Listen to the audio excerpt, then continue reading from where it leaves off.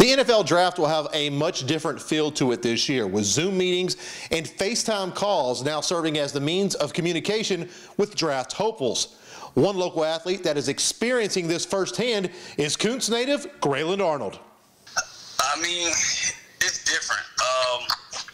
It's different just because, I mean, you sitting there, you know, even if you're going over the playbook or things or football that would usually be board work, you got to sit there and write on a pencil and paper. You got to zoom in on your phone and, you know, but you just got to figure out how to get the job done. At the end of the day, you know, these are unfortunate times for everybody. And, you know, so, you know, you just got to work what you got and figure it out.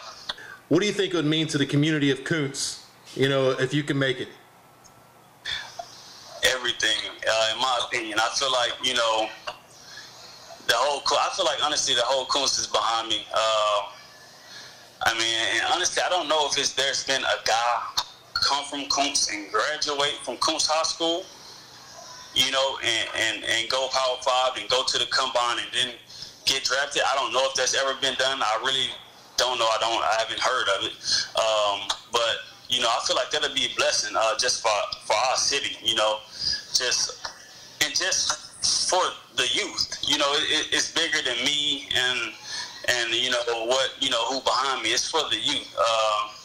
Man, let them guys see that. Listen, I do it. If I did it, you could do it. At the end of the day, you know, you just put in that work. You know, stay in school, keep a level head. You know, and just keep grinding and just see what God bless you with.